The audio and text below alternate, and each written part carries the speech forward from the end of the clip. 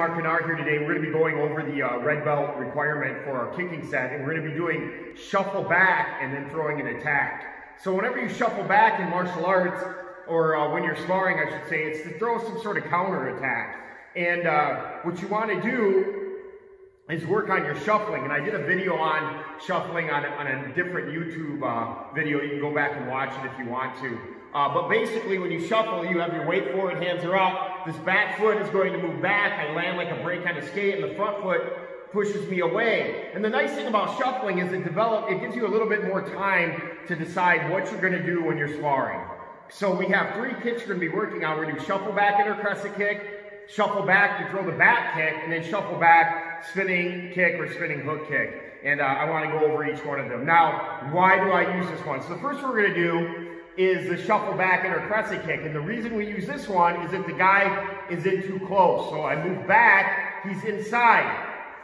He throws that roundhouse kick to my backside, or he's throwing some sort of punch, and then he's coming inside quickly. So I'm going to throw an inner crescent kick and hit him upside the head when he's moving forward. Okay, watch again.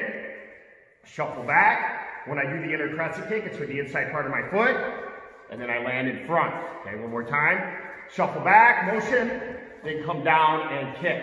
Okay, the next one we're going to do is shuffle back, back kick. Now on this one, I'm sparring, and the guy throws one kick to my stomach, to my front side. I move back, to my back side first. I move back, and then he throws a kick to my stomach, and I counter by hitting him with the spinning back kick. So one more time.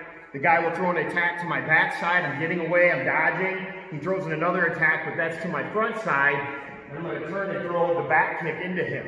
And that's why you throw the shuffle back kick. So watch again here. So I motion away, I'm dodging, I turn, and I throw my back kick right at that person. So let me do it again. Shuffle back, back kick right into him. Now, if they're getting a little bit too close, you're going to have to switch it up and throw the spinning hook kick instead. So, on this one again, the guy attacks here first, you dodge that first kick, you see that second kick coming to your stomach, hey, you're going to turn and spinning hook kick right to the head.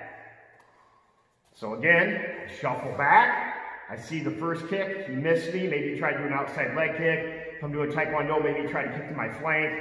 I got out of there, now he's kicking with the back leg, or he's throwing some sort of wild punch at me. Okay, I'm going to drop the shoulder, spinning hook kick right upside the head. Okay, one more time. I shuffle back, spinning hook kick all the way around. So let's review the 3. Shuffle back inner crescent kick first. I move back, bang, I hit that person. He got a little bit too close. I couldn't hit him with the roundhouse kick, so I throw the inner crescent kick instead. The next one was shuffle back, back kick.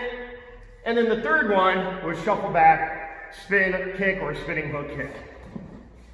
And those are the 3 shuffle back kicks for your red belt curriculum. And I'll talk to you guys later.